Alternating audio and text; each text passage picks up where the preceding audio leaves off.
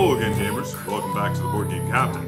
I'm the Captain, and today I'm going to be reviewing and talking about the Pathfinder 2nd Edition Beginner Box. So to start with, I want to give a big thank you to Paizo for sending me this copy of the Beginner Box to check out and review and talk about. Thank you, Paizo. Also, I want to say that if you're in a position to and you'd like to help out the channel, there is a link to my Patreon in the description down below. There you can get access to some videos early, as well as behind the scenes videos, and also the ability to request review and tutorials to your favorite classic games.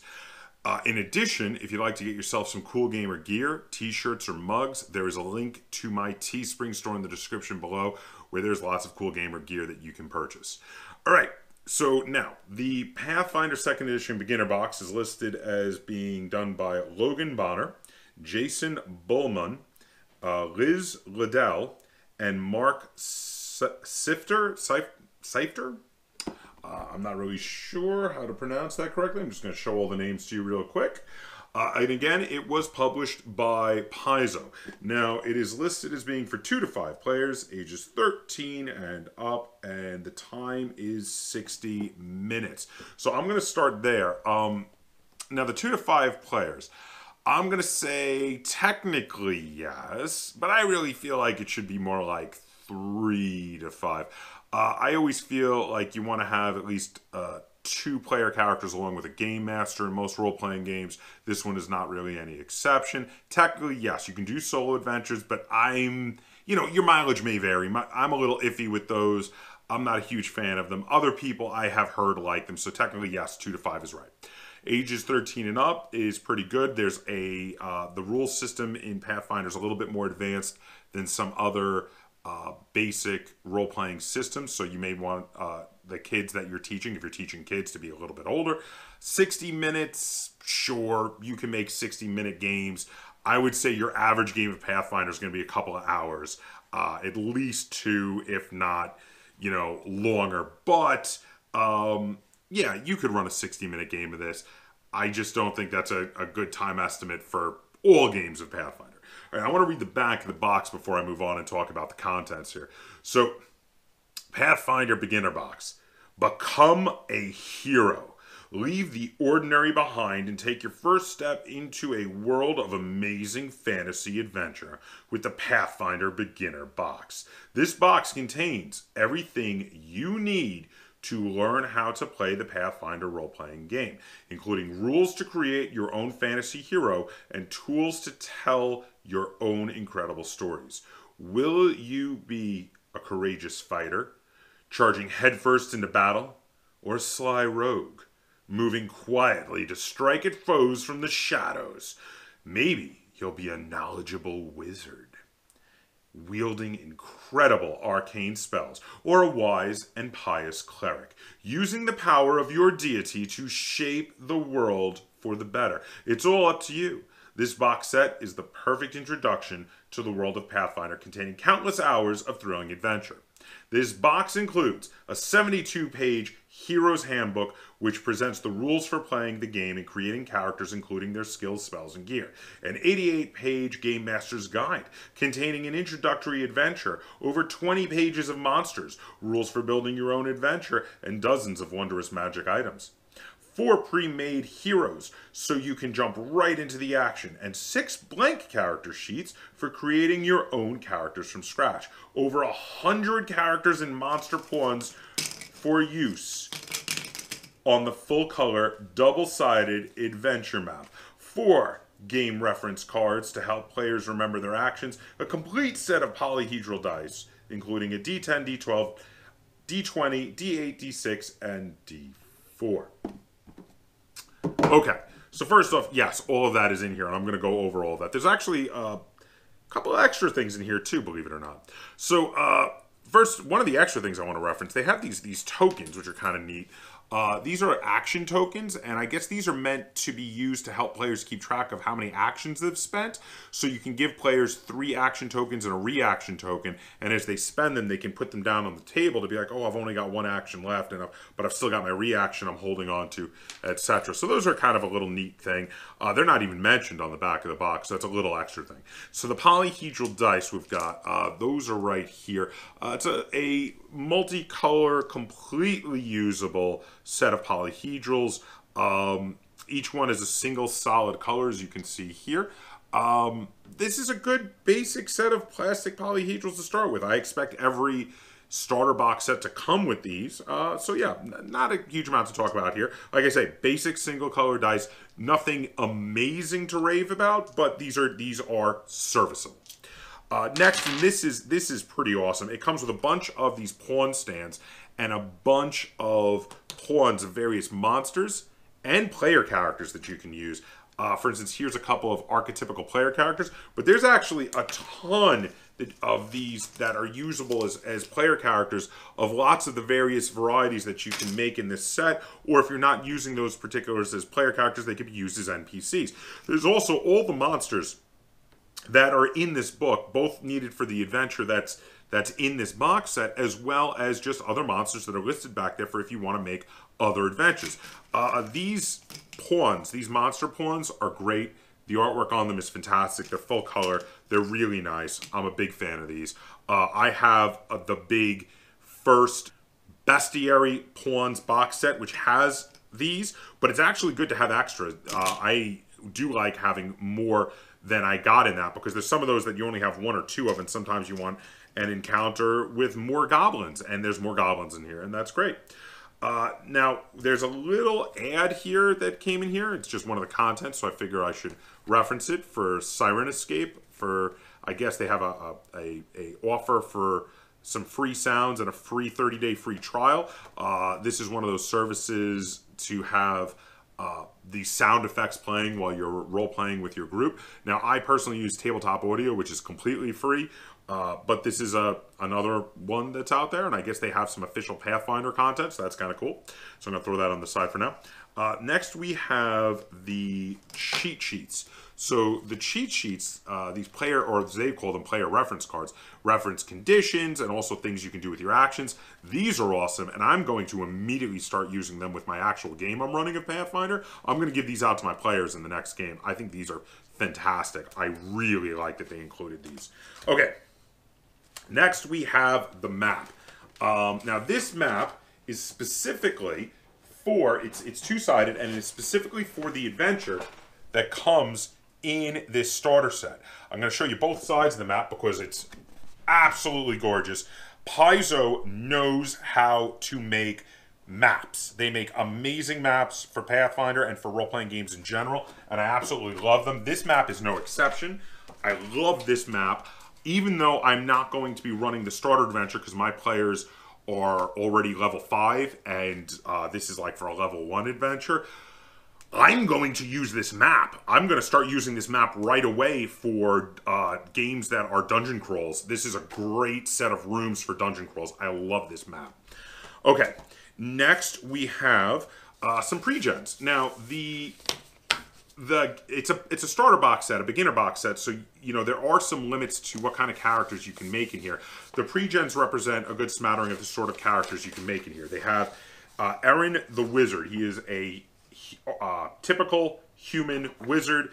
Each one of these as a character sheet is a fold-out like pamphlet. It has all their stats, and then it has a cheat sheet for all their abilities and also how all the stats work and everything, as well as their storyline on the back. We have Kira the Cleric, we have Marisael the Rogue, and we have Valeros the Fighter. So these are decent pre-gen characters for if you're going to use this set and you want to check out the system before making your own characters. These are decent ones to use for that. They're not going to have a lot of reuse value once you've gone off and are making your own characters, because you're not even going to really probably be able to use these as enemies or NPCs because they're level 1 characters, and once you're past say like level 4, level 1 characters are kind of a pushover for bad guys. to use them as villains. So these have limited use, but these are really good for the intended purpose of the box, which is to just jump right into the game and learn to play with them. And for that, they're great. Then we also have here the some blank character sheets for making your own characters. These are two-sided and are pretty decent starting character sheets. If you like the format that they are, of course, you could Xerox these. They're full colors, so you might want to color Xerox them. They're pretty nice. I have my own character sheet format that I like for Pathfinder that one of my viewers actually recommended to me. I'm going to throw his name up here, and actually, you know what? I believe it was Datalore was the viewer of mine who recommended this character sheet to me, and I'm going to put a link to Datalore's character sheets down below where you can print them out for free. He made a really good one that is like form fillable and awesome. Love his character sheets. I highly recommend those. Okay, so now before I get into the books, there were a couple other things I wanted to throw out for you. This was on the top of the box when I opened it, and it said, read this first. What is Pathfinder? Pathfinder is a cooperative tabletop role-playing game, also called an RPG, of fantasy adventure. Grab some friends to play the heroes in an adventuring party. Go on a quest. Explore mysterious environments. Battle dangerous monsters. Find treasure. And tell a story together. And then it has a, if you're on your own, and it talks about the fact that there is a one-player mini adventure to give you an idea of how a role-playing game works that's in the book. I'm going to talk about that when I'm talking about the contents of the two books that come in here in a moment. And then it says if you have a group, and it talks about how you could either make your own characters or you can use the pre-gens, and that there is a full adventure in here. On the back, it also has all of the contents. It tells you everything that comes in the Pathfinder beginner box. Then at the bottom, when you get to the bottom, it has a Pathfinder Society, a world of adventure, exploration, and intrigue awaits. Join the Pathfinder Society today. And it also has a little advertisement on the back. The adventure continues, and it has the core rulebook, the advanced player's guide, the bestiary, the game master's guide, you know, which are all decent books. I actually have all of these, and they're all really, really good books. The core rulebook is the main one that is going to be the next stepping stone if you want to get further into Pathfinder. After you finish with the beginner box, you're going to want to get your hands on the core rulebook specifically. Okay, so now the last bits of material that are in here are the beginner game box game master's guide and the beginner game box hero's handbook. In addition, both of them have some quick references on the back, which is pretty nice because these quick references do make these books have a purpose and a use beyond when you actually buy the core rulebook for Pathfinder, which is pretty cool. So I'm going to start with the beginner box hero handbook. So when you open this up, the first thing you've got is you've got a summary on character creation on the inside cover, and the table of contents, and then you move into the Pirate King's Plunder. Now, the Pirate King's Plunder is a solo adventure for you to run as you're reading the book to get an idea of how role-playing games go. So now, I'm familiar with them doing this because they did the same thing in their Starfinder beginner box, which I have already reviewed. It's done like a choose-your-own-adventure novel, except that when you get into combat, it also tells you how to do the combats and how to record your damage and record the damage of your foes. But there's a bunch of different stuff you can do in here. I ran through this. It was really fun. It was a cool little intro. You have to fight some monsters and get some treasure. It's a quick little solo adventure dungeon crawl. But really, really cool, really well done. Then we have an example of play. Again, to further help you understand exactly how a role-playing game goes. I like that these are in here because, again, this is aimed at people who have never played Pathfinder before and maybe never played any role-playing game before, and these are really going to help them understand exactly what it is playing a role-playing game.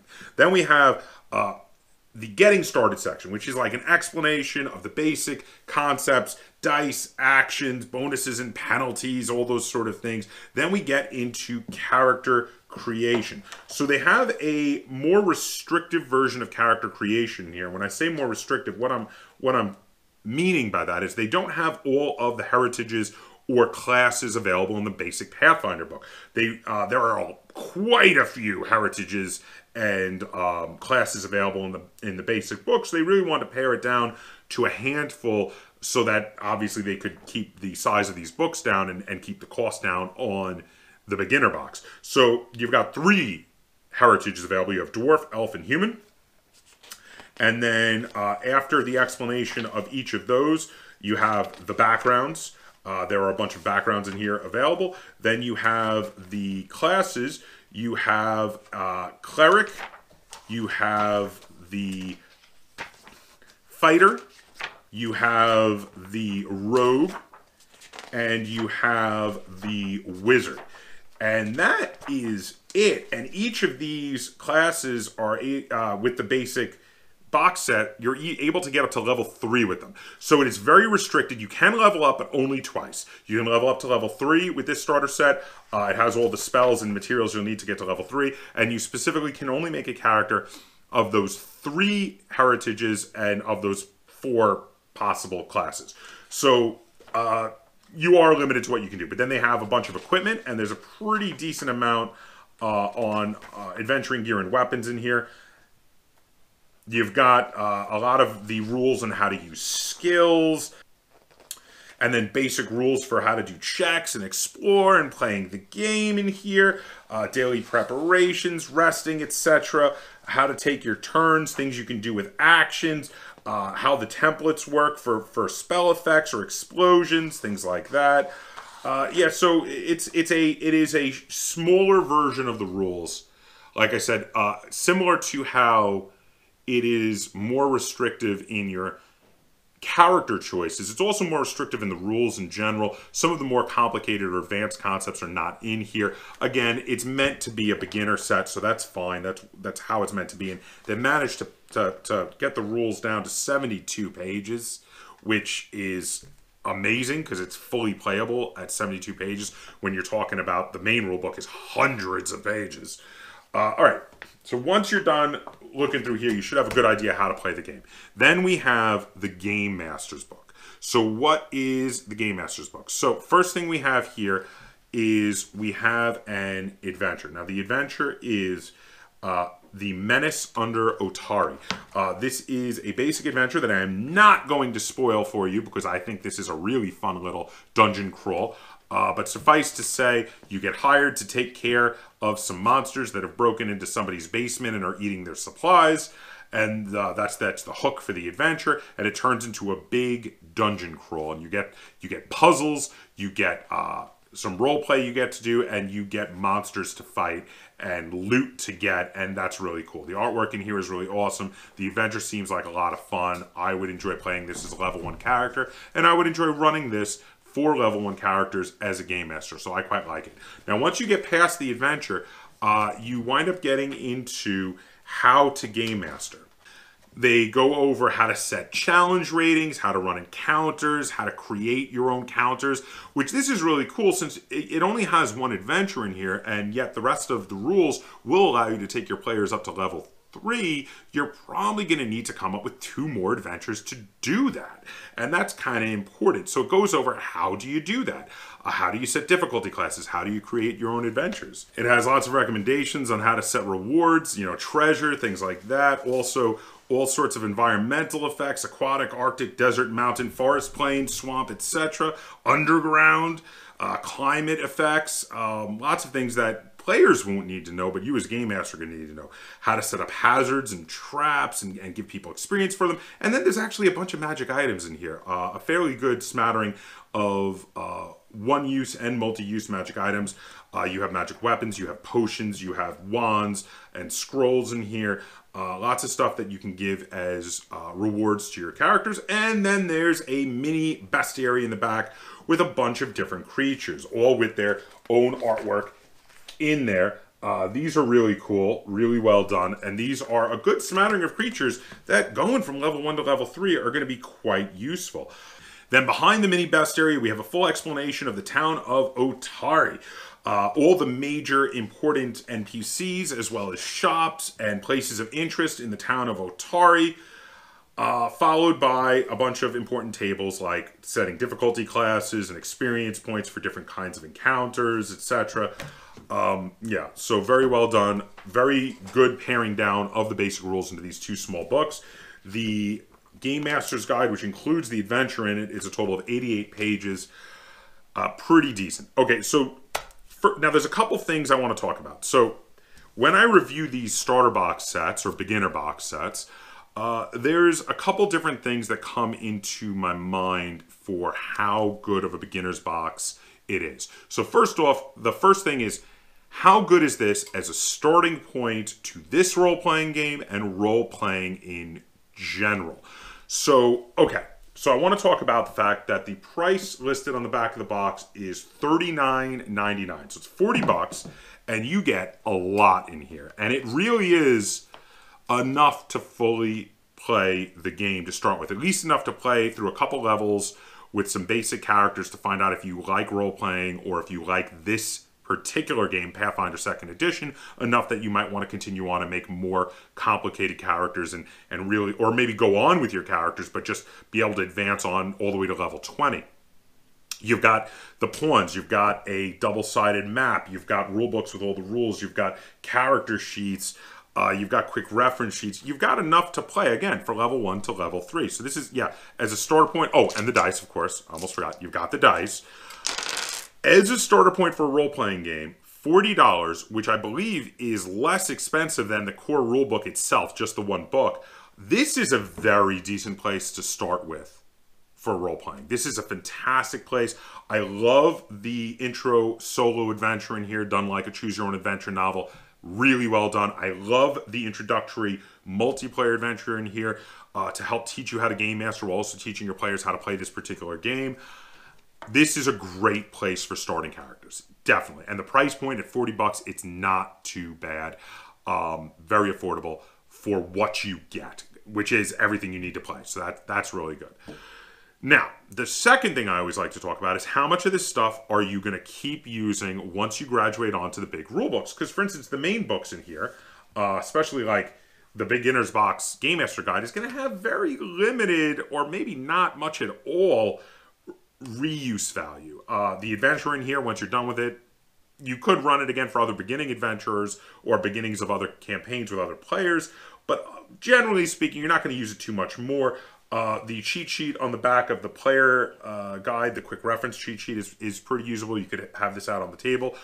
But yeah, these books are going to have limited value once you move on to the bigger books. So what else in here are you going to be able to reuse? So the dice. The dice are totally usable to have out as a loaner set to your players until they get their own dice.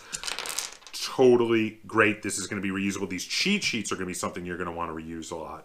The pawns are going to be something you're going to reuse a lot. You're going to use these tons. The map is a fantastic, even though it's specifically for the adventure that's in here, this is a fantastic reusable map for a general dungeon and cave system. You're going to reuse this tons. This is fantastic. I love this map. If you like the style of the character sheets that come in here, you can Xerox these and get a lot of use out of them. Otherwise, the other stuff is going to have a bit limited use. But generally speaking, considering obviously they didn't want this box set to be like over $100, which it probably would have to be if they had included the full core rulebook, this is kind of what I was expecting to be at the upper end of the spectrum of possibility in regard to reusable materials in here once you graduate onto the core rulebook. This is really decent. Most of this is reusable, and most of this is really good, and you're going to want to reuse it. The pawns in the map itself are probably some of the biggest sellers for this for me, as well as, yeah, the quick reference sheets. I love these quick reference sheets. These are really cool. So yeah, this is very reusable. This has a lot of reusable materials, and this is a really good place to start with for teaching people how to roleplay and how to play the game of Pathfinder 2nd Edition. So all that being said, where am I at with this beginner box? As a beginner box for Pathfinder 2nd Edition, I am going to give this 8.5 stars out of 10. This is a fantastic beginner box. It's a great place to start, and the vast majority of materials are things you are going to keep using even when you get the main book.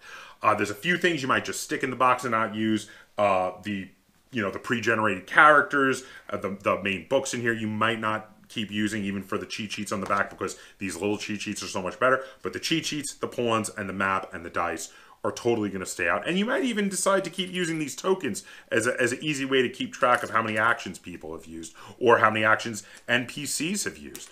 So yeah, so there you have it. 8.5 stars out of 10. This box is great. If you're looking to try out Pathfinder 2nd Edition, but you don't want to commit to getting the more expensive box sets, and you're looking for a more affordable way to just jump in and try out the system, this is a great way to do that. And then later, if you like it, you graduate onto the core rules, and you get access to more classes. You get access to more heritages, and you get access all the way up to level 20 with your players. There you have it. If you have any questions, comments, or concerns for this review on the Pathfinder 2nd Edition Beginner Box, feel free to put them in the comments down below. And if you enjoyed this review of a role-playing game product and you'd like to see me do more like it, be sure to give it a like, share it on all forms of social media, and if you haven't already, please subscribe to the Board Game Captain. That's Captain spelled with a K on YouTube. And until next time, game on. Adventures. Are we going to have puppy bloopers? Oh. You got your tongue right in my mouth. Oh, you are crazy. Oh, we having a puppy blooper. Oh, we having a puppy blooper. Oh, my goodness. What? What? Oh, you punched me right in the face. You're so excited. Why don't you get one of your toys there? I'll talk with you. Do you want to get one of your toys? Your lizard is right behind you. Grab the lizard. Go get it. Go get the lizard. Oh, now you got the lizard, huh? We're gonna talk with the lizard. You got the lizard? This is your lizard? You gonna talk with the lizard? Oh yeah. Oh, you got the lizard. Oh, there's the lizard. You gonna talk with the lizard? Oh, there you go. Okay. All right, you go play with the lizard, okay? I'm gonna finish my video.